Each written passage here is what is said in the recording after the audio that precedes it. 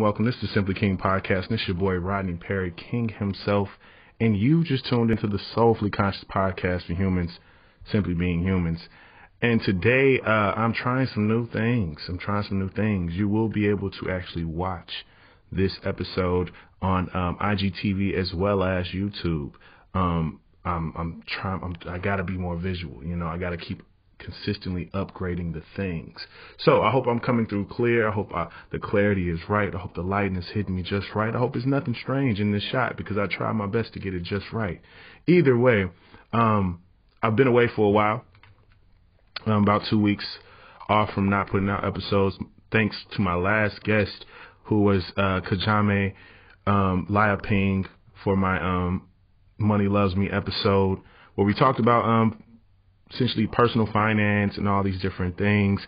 And soon after, I think the tragedy that is George Floyd's public lynching occurred in Minneapolis and kind of shook the world up and puts us in our current position of being in this ongoing revolution, this neo-revolution.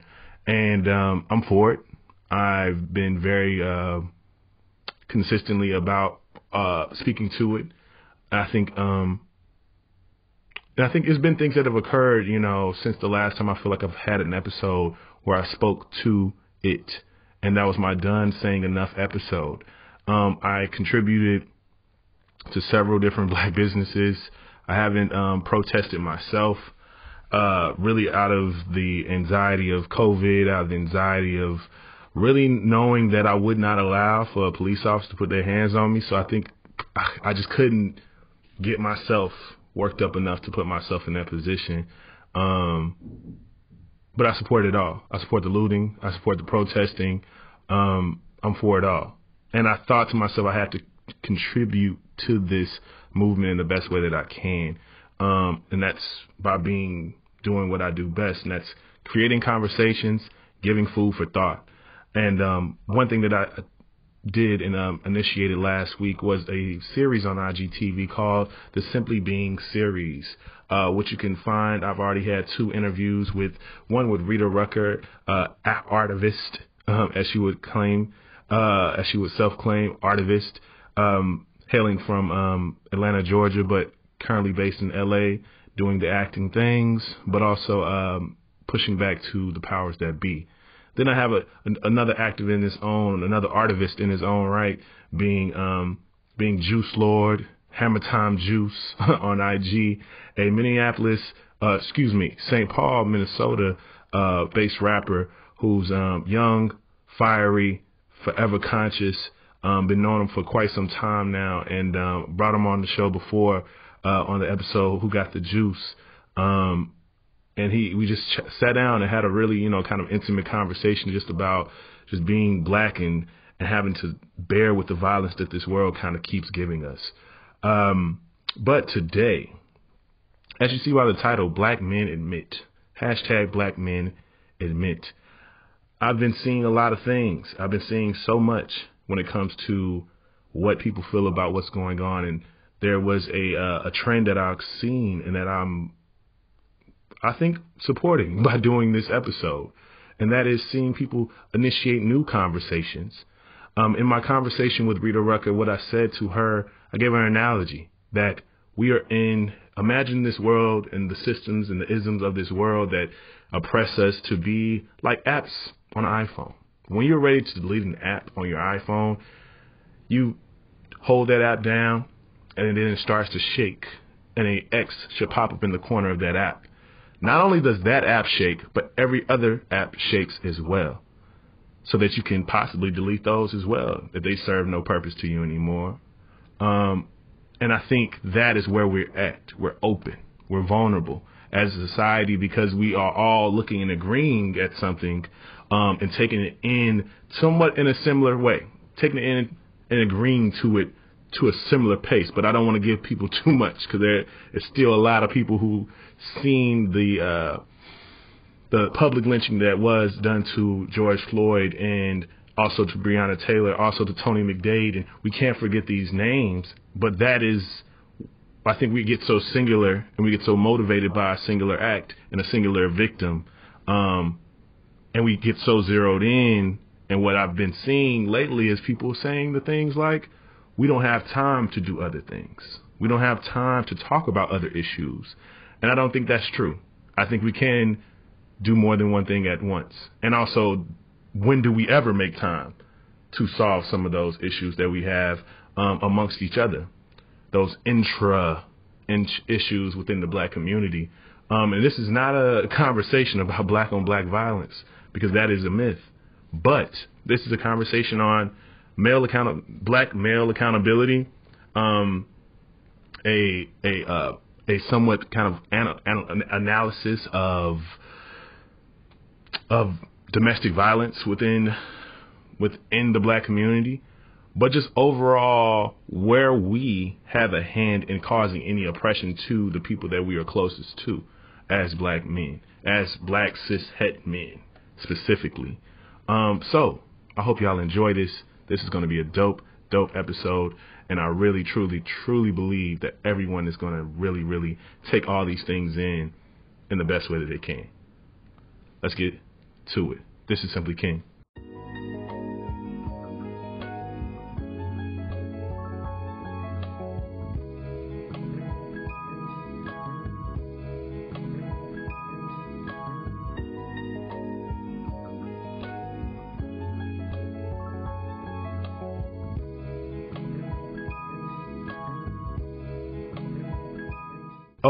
Okay. So let's jump right into the Twitter check-in. The Twitter check-in, and for anyone who is is a first-time listener, this is the Soulfully Conscious podcast for humans simply being humans. I don't know how I can ever forget my tagline that much, but I'm so glad that you joined me. These episodes come out every Monday, so make sure you subscribe, make sure you like, make sure you follow on every single thing that you can do that on. But the Twitter check-in. Today's Twitter check-in is actually somebody that has been somewhat been viral for multiple things for the past week or so, and that is B. Simone. Now, I won't take too much time because I feel like there's something more important to speak on other than B. Simone. No shade to her, but I think, at first she kind of made news for kind of her 9-to-5 guy comment that a lot of, men, I'm assuming, reacted to. And then essentially speaking to her preference that she doesn't want to date a guy who isn't an entrepreneur, which is a thing. So eyes were already on her. She was already in the mix. But what was this source of this information, or that particular interview where she said those statements, came from her promoting her book. And she essentially had a book, essentially kind of a very self-help, manifest your dreams and goals. And, there's kind of, work pages in there and motivational quotes and her story to a certain degree based off of kind of the summary that I got and the information that I found online. But also, she was somewhat exposed by people who actually purchased the book. I think the book is around $35 or whatever. And she essentially plagiarized a lot of the book. We're talking about full on, word for word, Googled it, and got some things from people who already published and already have rights to this intellectual property. And I think, just like how I think most black people are, they love to, let it be known on Twitter.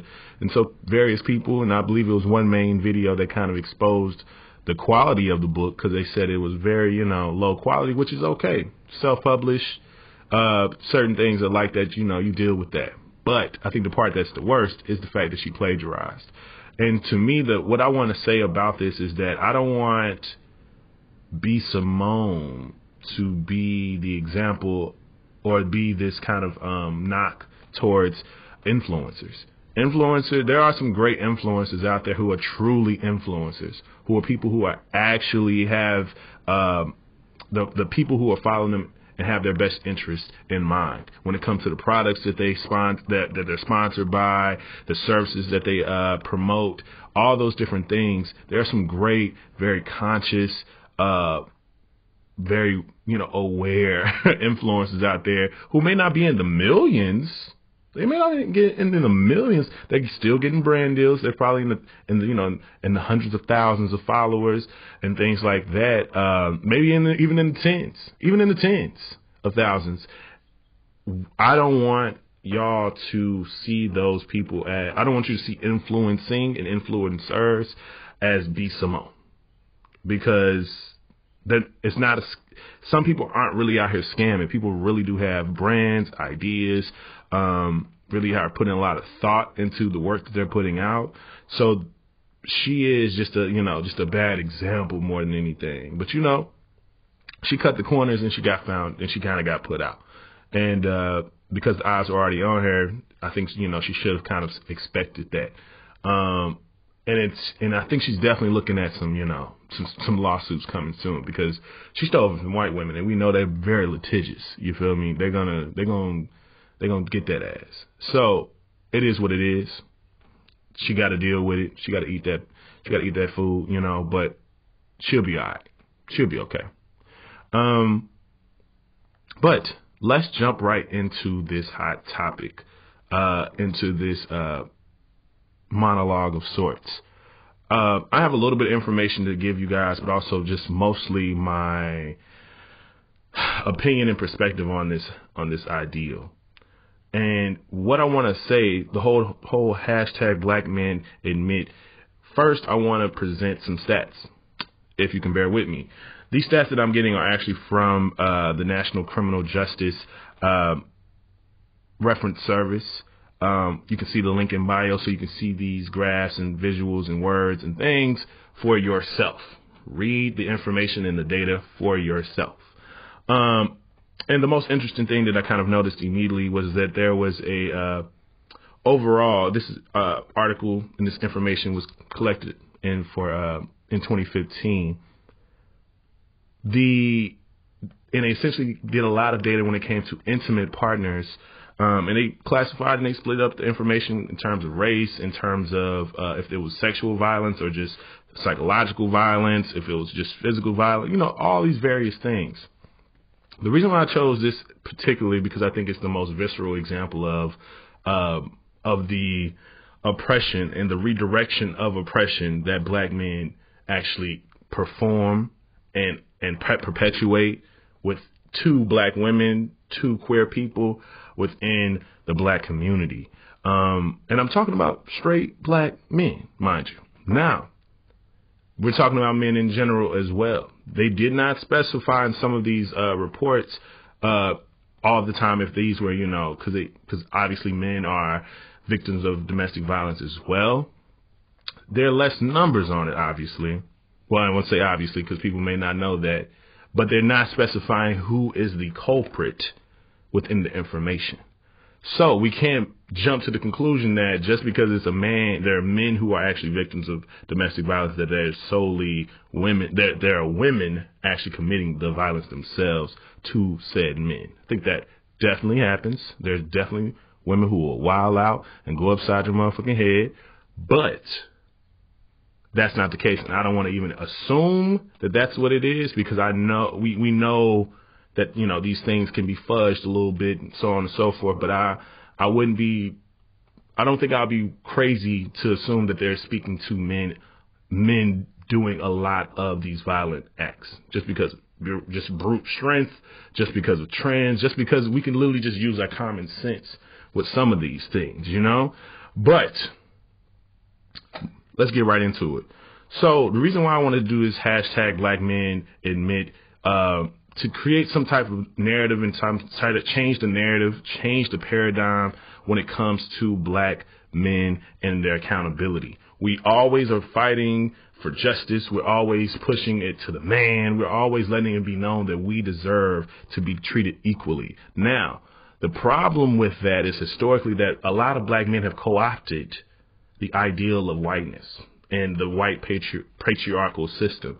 And so they want to be just that. They want to be equal to white men and be able to do all the heinous things that white men do. And that shouldn't be something that is a goal. We shouldn't want to be the now top oppressors of the society that we live in. We should rather want some more equity to be spread out evenly amongst us all, and especially to the people who are closest to us. Quite often we have heard so many different stories. One example that was very, very, very hard to even consume, but it had to be done, and I was glad that a lot of those brave women came out and said it, was almost a week and a half ago, thousands of women were on Twitter, and a trend had occurred called I Was. And there was so many women who literally spoke on the sexual assault and the sexual violence that occurred to them at whatever age by saying I was and an age.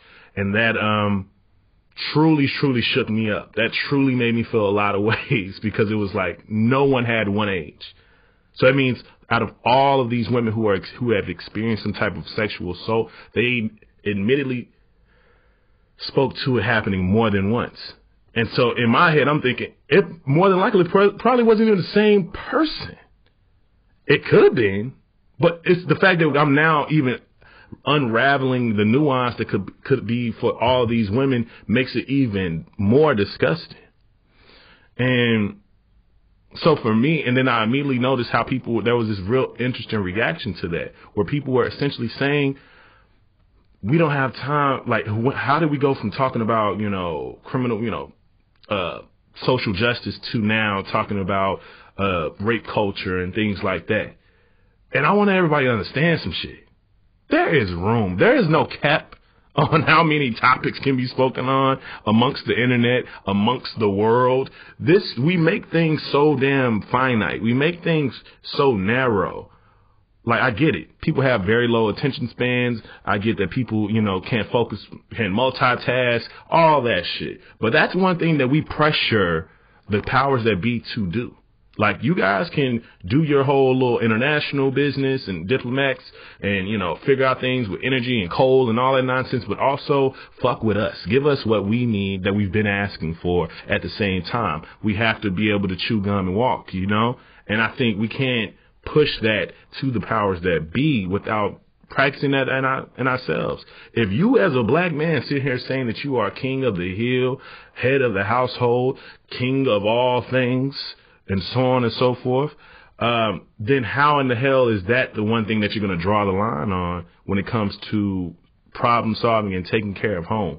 And I think that's the one thing that we need to do better at, taking care of home. We can't just shut it out. We can't dismiss it. We forever dismiss it. We forever dismiss women. We forever dismiss our LGBTQIA plus brothers and sisters when they have issues that they want to present to us, when they want to point out some of the things that we have fucked up on and haven't done or have treated them badly on. I'm not speaking to everybody on this, because I don't believe I'm the person who should speak to black women specifically about what they can do differently in those cases. I'm speaking to black men. I'm a black man. It was a million posts. Y'all all claim y'all black manness and had a whole lot of lofty shit to say, which is cool, and that is okay. But now we got to widen our scope. We got to now understand that we can now hear the people that we are closest to, that are telling us that we have caused them harm. And more than likely, we were the first person to cause them harm. Before they even met a white man that they did not like, it was us doing something to them. And that's a problem. We shouldn't see that as something that we should just keep sweeping under the rug, which is what we've been doing. And we can't continue to allow that to happen. And we especially can't expect a group of people in this country to push ahead and do everything we ask them to do when we can't even do it in our own communities. When we push it to the side in our own communities, we're co-opting their behavior and literally repeating it and perpetuating it within our own culture, which that shouldn't even be something that we even want to hold. Let that shit go. Widen your scope. We are smarter than that. We can do more than that. We have more time than what we're giving. We have way more time, way more bandwidth than we're giving ourselves credit to we just genius. What it really is you really just don't want to admit to the shit. I get it. I get it. I get it. I get it. But let me go through a few of these kind of, particular stats, and then just, and then get y'all to just send it on, to give y'all this call of action that I have for all of y'all. So let me read a little bit from this particular data that I found. And what was dope was in the 20 years of kind of data collections that they took when it came to this particular topic, when it came to intimate partner violence, they noticed that there was a definite decrease in the past 20 years from 95 to 2015, which is great, which is dope. Makes you think how, is that that's a trend in the right direction, right? You would think. But we're talking about things that were, they split it up. Obviously, women were the majority intimate partner victims. When it comes to men, it was in 95, it was about 2.8. This is rated per 1,000 people. And then it was 15.5 in 95, and that went down. That went down to about 5.4 in 2015. I'm not sure what the exact numbers are for the current years. I can only imagine. But what's interesting about that, and when you look at the reported data, when it comes to reported data, the percent of victimizations reported to the police, it has been slightly rising. Now, what I believe what this data is telling me, how I'm analyzing this, is that things became taboo. Certain things started to become taboo to do it out in public. I think there was a time very long ago, not that long ago, where men thought that they could essentially do whatever they wanted to do with women. They thought that women were their property. I believe it actually was in some type of legislation that is exactly how it was written when it came to marriage law, that is what our wives and children were to us, and that is the way that they were being treated as well. And so anything was happening. Literally, the question of you can't even rape your wife was a question. It's still a question that's on some people's minds that are not even that old, which is a fucking trip to me. But that's even a question. But what I believe occurred is, since reporting started to steadily increase, I believe those services, those resources, becoming a well-known fact of this is happening, and this is happening at a very high rate, is what more than likely made people calm the fuck down, because they didn't want to go to jail, because they knew that they had resources, had people to call, had things to do. But I digress. To keep moving with the data, the thing that was most interesting about this data is that the highest kind of performed sense of intimate violence, and intimate violence is particularly thinking about people who are, family members, your your romantic partners, things like that. Psychological aggression and psychological violence was the top one in all of these different things. When it came to that being a factor to calculate, which I think is very interesting, which I want everybody to understand. This is the examples of gaslighting. This is examples of, just being very dismissive and extremely dismissive. These are so many different things kind of packed up into that, which creates this kind of psychological aggression, that psychological, that those things count as well. Not just straight up, psychological, verbal abuse and things like that, and just, forever just kind of coming down hard and chastising and just speaking aggressively and speaking abusively to your partner. It's also those other things as well, those kind of toxic tactics that I think we are now having way more vocabulary and way more conversations about now. When it comes to the data, when it comes to amongst the races, black men are the still kind of in the mid range for the most part, for most things. Actually, American Indians and Alaskan Natives are actually the most when it comes to psychological aggression. Psychological aggression, multicultural, which I'm not sure exactly what that means. I was just assuming just mixed people, which is kind of interesting. Is 51% when it comes to physical violence. 51% when it comes to physical violence. And when we talk about the data for black men, we're about 53.8% when it comes to psychological violence, and we have 41.2% when it comes to physical violence, and 31.8% when it comes to contact sexual violence. And contact sexual violence, for anyone who needs that definition, is essentially rape, coercion, sexual assault in its various forms. Then we see, let me see, what's this? Another particular thing that was interesting to me was and this is where I kind of thought about, and I'm glad that's why I love this data, because it was somewhat all comprehensive. And it spoke to intimate partners and intimate partner violence when it comes to, it included, the LGBTQIA community. And it says, in 2015, the National Coalition of National Violence Programs collected information from about 2,000 LGBTQ and HIV-affected individuals who have been victims of intimate partner violence. Of these, 43% identified as gay, 19% as lesbian, 10% as bisexual, and 9% as queer, and 41% were under 30 years old, while 30% were aged 30 to 39. And they've already experienced that. And then you've seen, when it came to men and women, the majority of people who have experienced some type of intimate partner violence experienced it before the age of 25, which is fucking ridiculous. But this is the point that I'm making. I think that's enough data, because I really want to just get to this point. And that is, not only have we co-opted this mindset, but I think,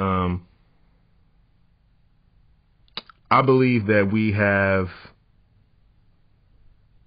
essentially just truly co-opted this very antiquated way of thinking that has truly put us in a position to where we are now the main oppressors. We cannot just push it off, push it on. We are now the ones committing and perpetuating so much of this oppression to the people that we quote unquote say that we care the most for.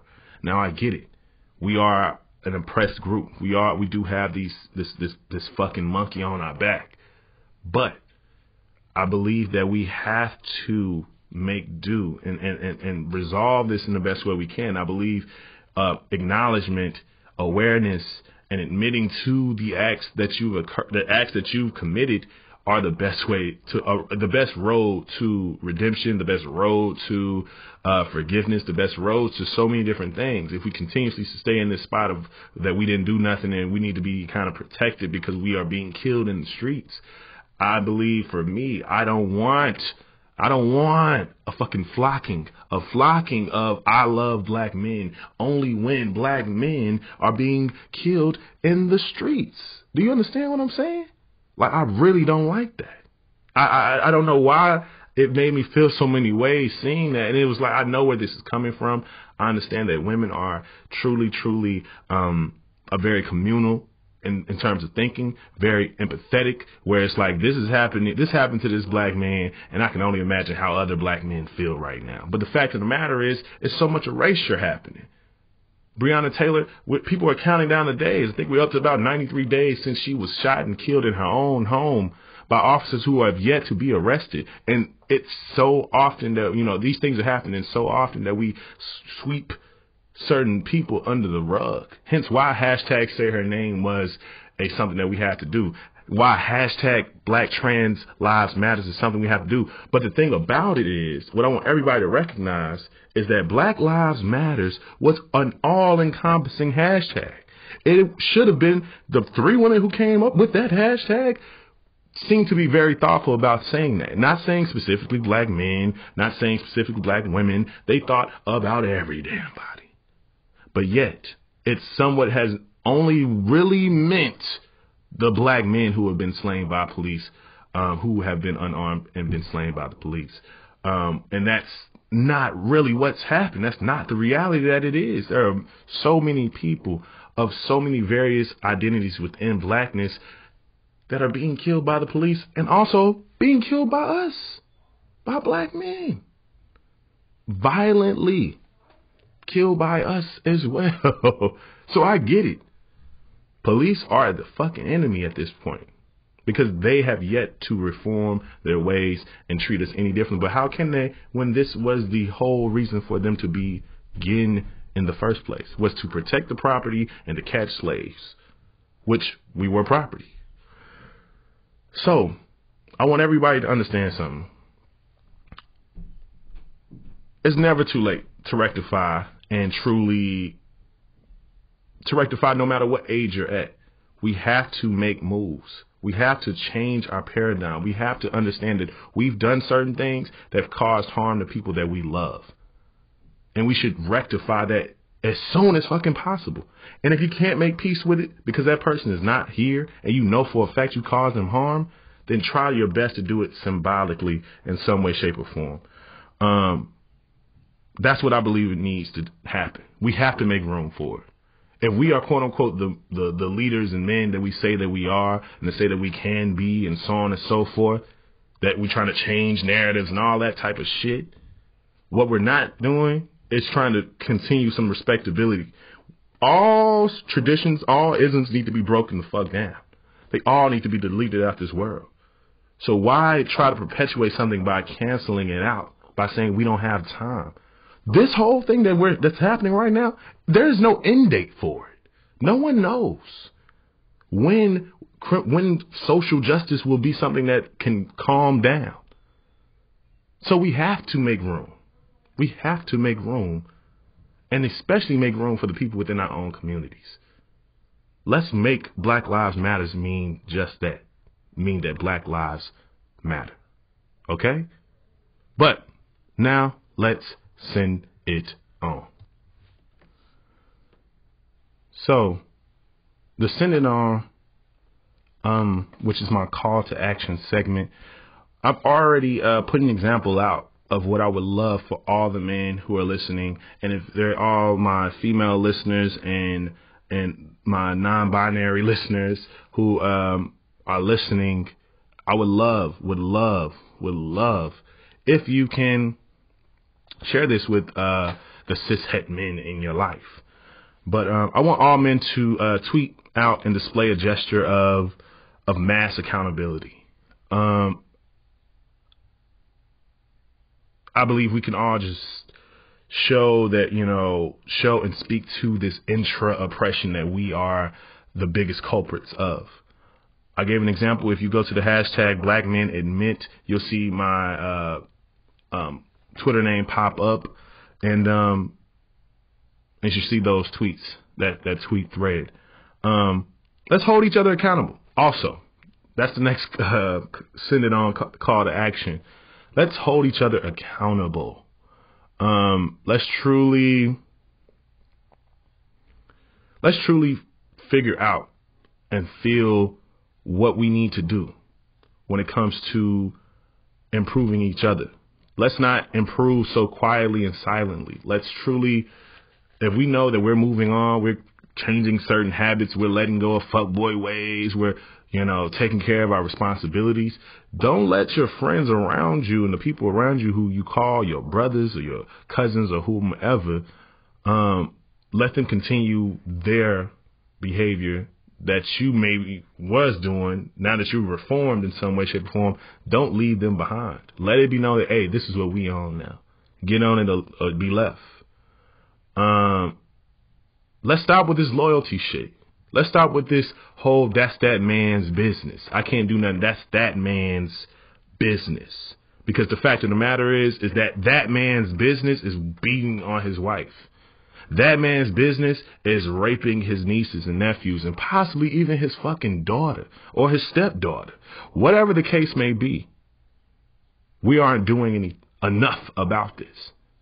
And yes, there are cases where people are, dealing with this and with more violence within families and things like that if they are even spoken to or reported. But it's so much shit happening amongst our families. We all, the running joke of the creepy uncle is something that we need to put to rest. Either lock his ass up or get him help. If it's like that and it's generational, we really just gonna sit here and continue to let it happen? That's the issue. That's the problem. And I understand. I know where it comes from.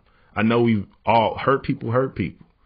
But the last thing we need to do is continue on being the main oppressors of the people that we call our loved ones. So today, you can call me self-righteous. You can call me pandering to women. You can call me a lot of shit. What you can't say is that I'm not holding myself accountable when it comes to this. And that I'm not putting limits on what liberation and what freedom and what justice looks like. It's not just about black and whiteness. The fact that the black and whiteness, where we are now, is a symptom of the black and whiteness. The way that how hard they are on us when we go out into the world and the expectations that are put onto black men and so on and so forth, mixed in with our own personal issues, mixed in with our own, untapped and unhandled issues and trauma and just, environmental shit, all those different things adds up to make us then manifest violence onto the people who are closest to us. And I understand, as the data shows, everyone does it. This country is pretty fucking violent. But what we can't be is we don't have to follow every trend. We don't follow a lot of trends. We set a lot of trends. So let's set a new one. Let's change the paradigm. Let's shift this shit up. So that's what I say. That's what we do. I would love to, hopefully, for this thread to be something that can be really healing and be a safe space for all the men who want to really come out and admit some of those wrongs that they've committed. Because we've all done something. And it's on you on how far and how deep you want to expose your own transgressions. But I advise you to, or at least publicly, but I still advise you to still handle those things in your own time, in whatever way that makes sense. Please take the time. I appreciate you all for joining me for this episode. I'm not sure. I have more to come when it comes to the Simply Being series. I really enjoy doing them. But also, I would really, really, really, really appreciate you sharing this episode with a man that you know, with women that you know, with every type of person that you know. She, her, they, them. Whoever they are, wherever they are, especially during this time. I don't know why it's kind of hard for me to just continuously make content that's solely about, the murdering of us. I have to find a way to make something beneficial and something where it gives us hope, something that gives us perspective, because I'd be damned if I sit here and wallow and feel fearful. I need us all to feel good. I need us all to feel better. I'm sorry for the things I've done. I'm sorry for the wrongs that I've committed. And I will stand in that accountability, because if I don't, who the hell will? Someone has to start. Someone has to do that. That needs to be a trend. That's something that we can do. And I get it. I'm the serious guy, the one who's not making shit fun, the one who's now stirring up the pot. Well, now you have somebody who is not in any of these categories that are speaking to how we need to bring these things into the conversation. And I'm calling my own brothers out right now to do the damn thing. And if you hear this and you don't do this, that's on you. I'm not going to feel any other way for you, but understand that this is my stance. This is what I feel. And this is what I'm going to do. Because we need to get a handle on this. We need to change those narratives. That's what I feel. If you haven't already, subscribe to the Simply King podcast. You can subscribe everywhere podcasts are available. Make sure you like, review, make sure you follow. Make sure you also share. This is family size content. I'm giving it to you, and I'm going to continue to give more and more auxiliary content, accompaniments on IG where you can, interact and be a part of the episode or be a part of, what I speak to in the episode.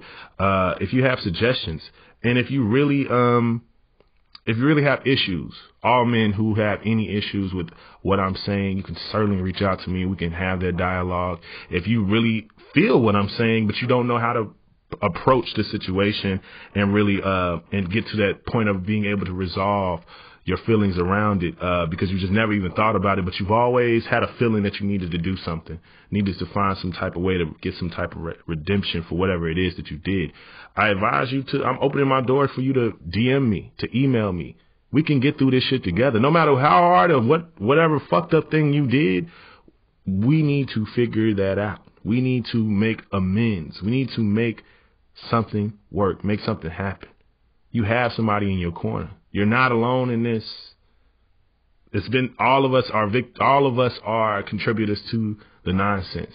So you're not alone. But we can all get it right together. That's what I feel. Like I said, hashtag is blackmenadmit for this episode. Make sure you go to the tweets. I truly hope that it sets off, and I truly hope that it really does some really good work and some real healing for us and makes us just stronger as a community. I really believe in this, and I will continue to push this and remind everybody of this every chance I get. If you don't know, you can follow me everywhere at SimplyKings_memoirs. You can follow the page at Simply King Pod. Make sure that you make sure that you catch me on live. I'm gonna do more lives on my Kings_memoirs page, and I'm not starting to, I'm not gonna get on live on my IG Simply King Pod page until I get to 1,000,000, until I get 1K in followers. That's the only way I'm gonna do that with that page. That's the only way we're gonna have to create some type of separation. So go follow if you don't already follow. If you've been listening for a while and haven't been following that, make sure you go follow. I appreciate y'all. This is the Soulfully Conscious Podcast for Humans, Simply Being Humans. I'm Rodney Perry, and this is Simply King.